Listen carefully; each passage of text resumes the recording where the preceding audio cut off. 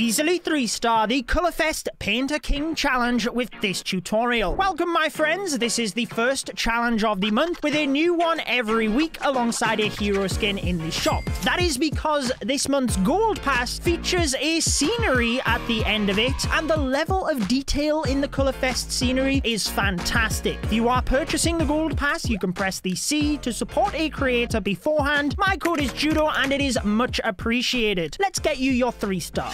Starting off, we will be taking out the air defense at the bottom with rocket balloons. I will say the air defense and expo above the town hall and the sweeper and expo to the right of this, these are two locations we will freeze as your troops move through. 2 rocket balloons to the left of the dark elixir drill will take out that air defense, an E-dragon once this is down to the right of this archer tower, and a baby dragon onto the gold mine.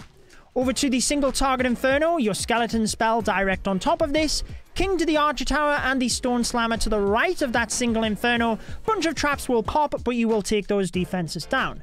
A balloon onto the cannon.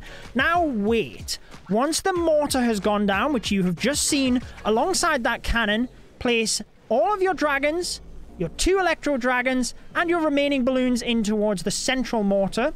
Then you can place 3 rocket balloons in towards the archer tower on the left, baby dragon on the cannon, and 2 goblins to the dark elixir drill.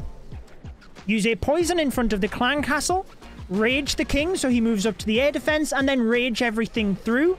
Now just freeze those 2 locations that I spoke of.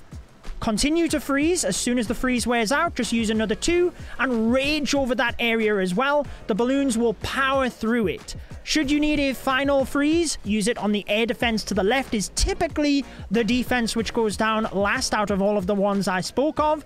And then as your troops take down the ground-based defenses at the top, the mortars and the cannons, this is when you can send your remaining goblins in from wherever you wish. To be honest, you should have more than enough time. I did try and pick off multiple defenses around the base, but honestly it worked better to just take out a select few, set the funnel, and then send everything else in. Make sure to subscribe to see all of the other challenge guides once they are released. Best of luck getting your 3-star, and if you want to see all of the update information we currently have on Builder Base 2.0, I did a video on that. It's linked on your screen.